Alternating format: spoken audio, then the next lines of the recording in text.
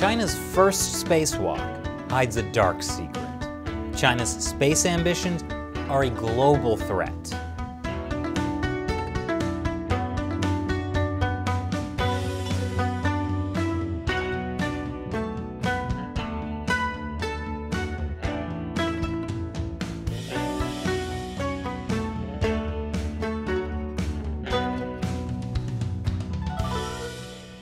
Welcome to China Uncensored. I'm Chris Chappell.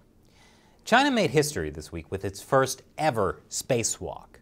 Hundreds of miles above Earth, China made history on Sunday with the first spacewalk outside its Tiangong station. He and two other astronauts are on the first of 4 high-stakes missions to complete China's space station by the end of 2022.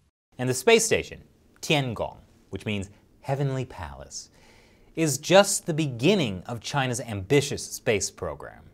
In just the past 7 months, China has put a rover on the moon and one on Mars, becoming the second country in history after the U.S. to land a rover on the Red Planet. They also plan to send humans to the moon in the 2030s. So these Chinese astronauts must have some really inspiring words for mankind. We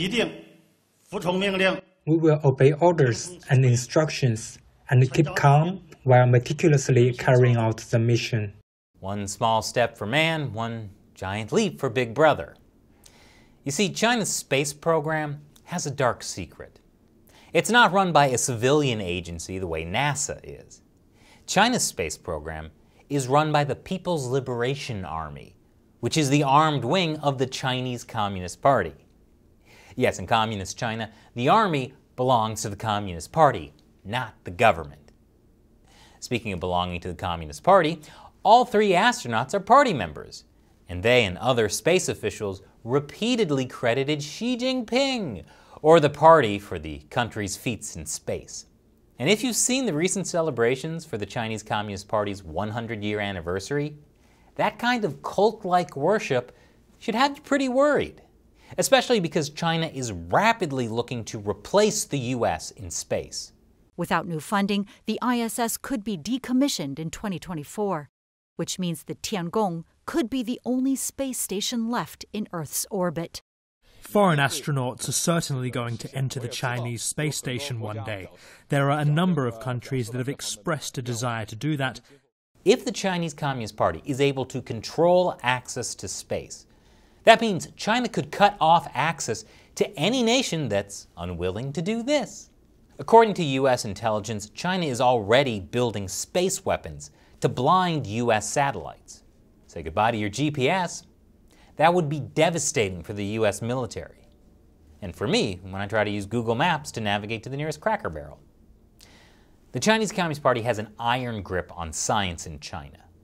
If you have any questions about that, just look into how the Communist Party has silenced scientists who don't toe the party line on the coronavirus. But here's a more recent example. A Communist Party official connected to the state-owned China Aerospace Science and Technology Corporation allegedly attacked 2 prominent space scientists, including an 85-year-old woman. Funny, because Xi Jinping has been saying how much the party supports scientists, because science is the main battleground with the West. But it's the party and politics that really rule China. The party secretary attacked the 2 scientists after they refused his request to be recommended for membership of the International Academy of Astronautics. And by attacked, I mean he broke the spine of an 85-year-old woman. But it's not just that a party secretary attacked Chinese scientists. It's that this happened in early June, and the party covered it up for weeks. And many Chinese netizens were curious why it took so long for the story to come to light, and why the party secretary hadn't suffered any consequences. Well, I can tell you. The party was gearing up for its 100th anniversary and the spacewalk, and didn't want people to know. After a huge public backlash, the China Aerospace Science and Technology Corporation finally put out a brief statement saying the party secretary was drinking at the time and now he's been suspended. But you can see why the Communist Party is so interested in space. In space, no one can hear the people scream. And now it's time for me to answer a question from a member of the China Uncensored 50 Cent Army. Fans who support us and our efforts to expose the truth about the Chinese Communist Party by contributing through the crowdfunding website Patreon. Ian Jackson asks, Chris, is there room here for your channel to do a 1-hour timeline documentary on the origins of this, starting 2009 up to 2020? Do it as a proper doco, not just a news item. At the very least, it will really annoy the CCP. Now, Ian is talking about the origins of the coronavirus. This is actually something we've been thinking about.